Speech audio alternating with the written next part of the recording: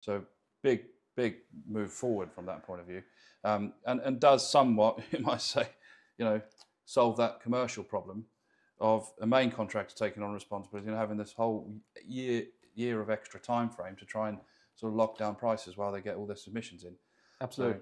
So, I don't know if that is how you found things. Yeah, no, it is, and it's only going to help in the long run, getting designs sorted earlier, in making sure that it's commercial is much tighter when the job is actually awarded, rather than going into schemes with so many unknowns around design, which can then come back and cause challenges for the subbies. Yeah, and whilst we will always have a project-specific design on our projects that is done by Premcrete independently of the architects and engineers drawing, if an architect is expected to take on design liability, and they are leading the design and they need support, we're more than willing to support them to make sure their details are right up to scratch. Absolutely. We'll do an independent design 99% of the time. Yeah.